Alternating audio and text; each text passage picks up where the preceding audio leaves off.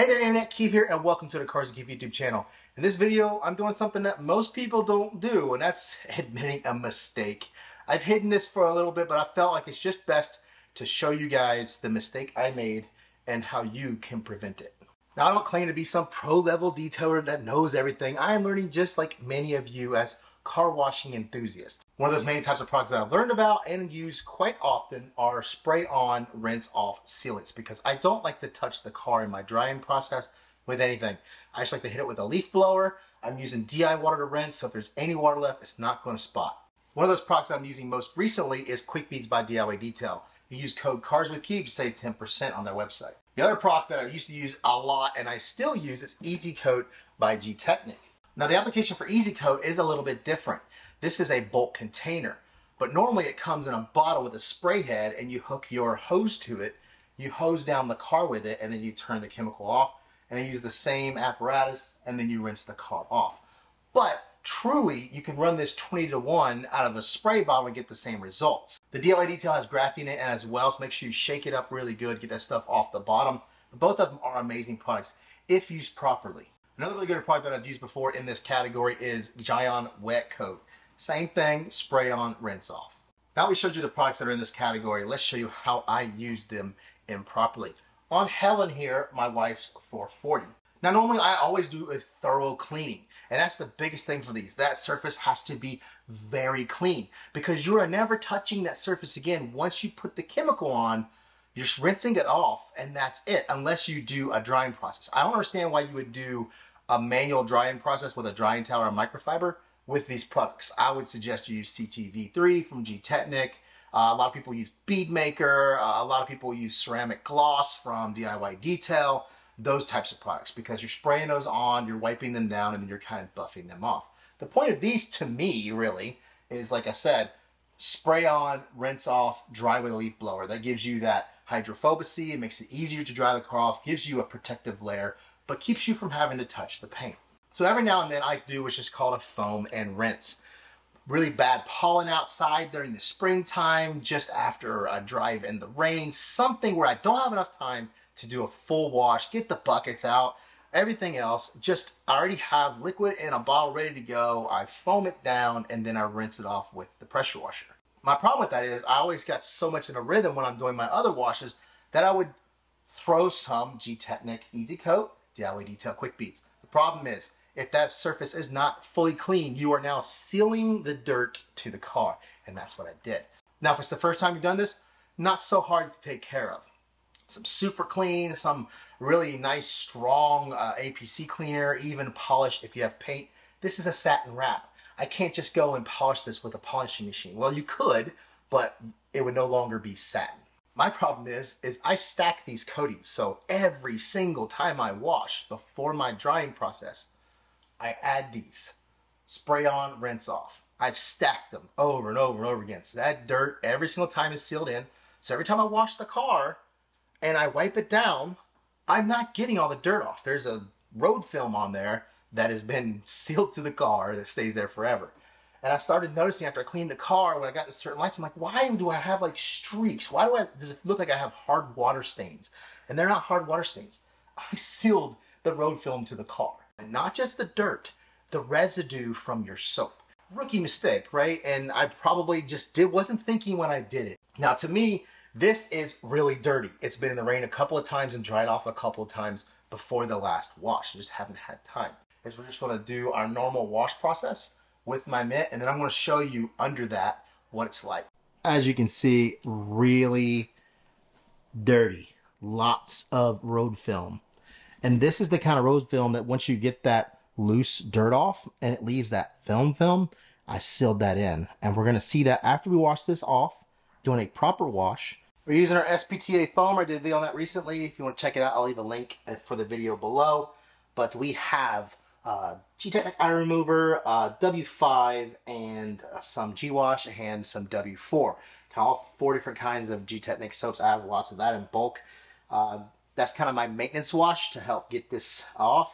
So we have all-purpose in there. We have an iron remover, so we have a little bit of everything.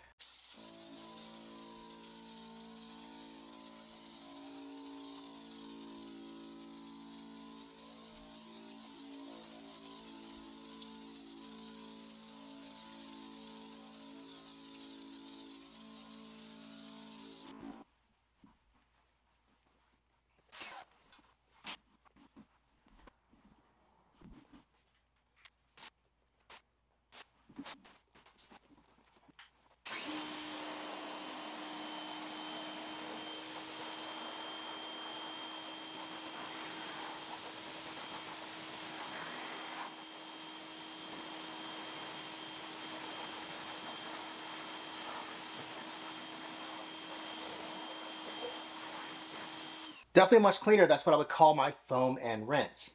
Let's foam it back up and then we'll use a mitt.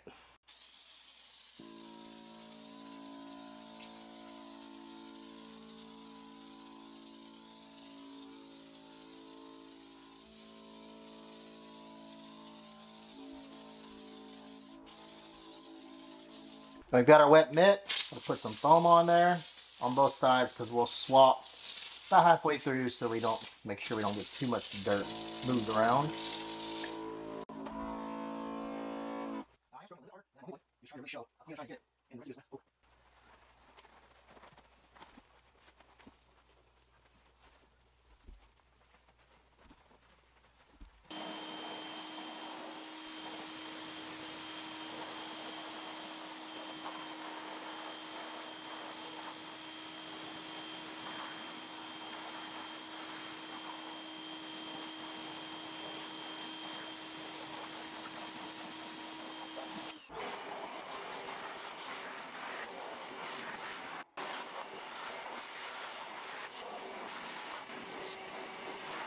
Now that chemical concoction I made is actually pretty good, but you'll see right here, see that haziness? That's that sealed in dirt. Now right there, I used a dab of super clean on a microfiber and wiped it down with my finger. You can see how it cut into that haze. We definitely have layers and layers of built up road film. That's what we're trying to avoid here. Now some areas is worse than others. Now I washed down this rear quarter panel. You can see all of this stuff did not come off with the mitt wash. So here we go, super clean.